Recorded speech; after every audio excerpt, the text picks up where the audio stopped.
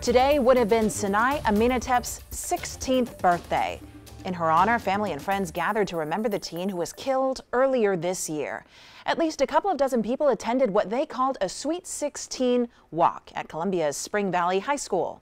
Those participating walked 2,400 steps and spent 24 minutes doing exercise activities for the 24 days it took to find Sanaa. The teen was last seen by family back in April, getting into a vehicle with another teenager. Investigators say she was later lured into a different vehicle and taken to Batesburg, Leesville, where she was eventually shot and killed. Sanaa's mother, Salima Graham Fleming, has since started an organization called Most Outreach Mothers of Slain Teens to help bring change to gun violence in memory of Sanaa. I was supposed to have been celebrating my daughter's 16th birthday. Instead, I'm having a walk in her honor. This is a living nightmare. Let's come together as a community to make sure that this is not a nightmare for another person.